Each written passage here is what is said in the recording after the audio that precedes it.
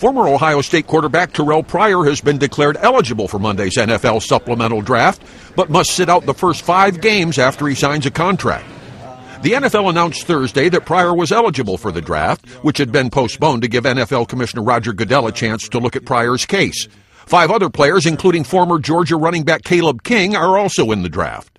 Pryor gave up his final season with the Buckeyes following an NCAA investigation into the football team's memorabilia for cash scandal.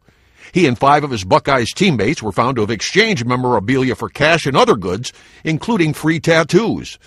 All of the players were suspended for the first 5 games of Ohio State's season. The scandal also cost Ohio State head coach Jim Tressel his job.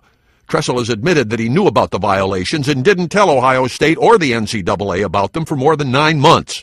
He was forced to step down in May after 10 seasons in Columbus. The NCAA is currently investigating the Ohio State matter.